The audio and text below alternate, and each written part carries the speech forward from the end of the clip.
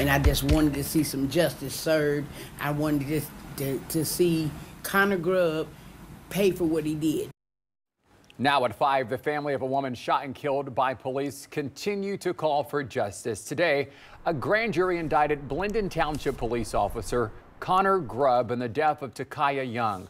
Officers tried to stop the pregnant 21-year-old while she was in her car last August. Kroger employees told officers that she stole several bottles of alcohol. Thanks for joining us at 5. I'm Andrew Kinsey. And I'm Yolanda Harris. Now, this is a story we've been following since the day it happened. Tonight, 10 TV's Kevin Landers is live from that Kroger. And Kevin, you talked to the family today after the news of this indictment came down. What did they have to say about it? Well, Takaya Young's grandmother says she wants more than a conviction in this case. She wants to see reform in terms of the way police use deadly force, which is what happened in this parking lot behind me. In their mind, people who shoplift should not end up with a death sentence. I want him to see my eyes and see my heart and see what I feel and see if he even got a heart.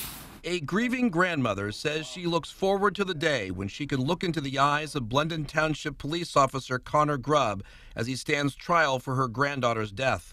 Then get out. A grand jury says Officer Grubb committed murder when he shot Young in August of last year. Ultimately, a jury will decide at trial if that's true. Young was 6 months pregnant at the time of her death. The grand jury also charged the officer with the murder of her unborn child. Before the shooting, a Kroger employee flagged down 2 officers in the parking lot who were there on an unrelated matter about multiple people fleeing from the store with stolen items. One of them was Young. Young was in a vehicle when the officers told her to get out but refused. One of the officers was standing in front of the vehicle when Young put the car in gear and accelerated toward him. The officer fired his weapon through the windshield, striking Young. And she said, "Are you going to shoot me?" And she cruised real slow in that car, turned to the right, away from him, and then he still jumped in front of the car, jumped on the car, and shot her.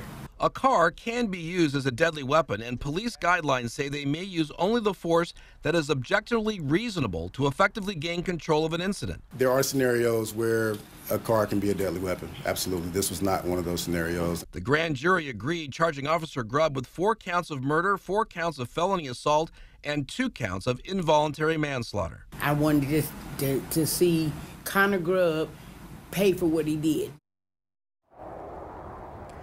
Now, this indictment brings the total number of members of the Fraternal Order of Police charged with murder to 4. Grubb faces a judge tomorrow morning. Reporting live off Sunbury Road, Kevin Landers, 10 TV News. All right, thank you, Kevin. Well, the Blendon Township Police Chief released a statement after the indictment. He said, in part, importantly, no one at Blendon Township has passed any judgment on whether Officer Grubb acted within the law. However, since people who've been indicted may not legally possess a firearm, the indictment against him leaves us with no choice but to begin the disciplinary process.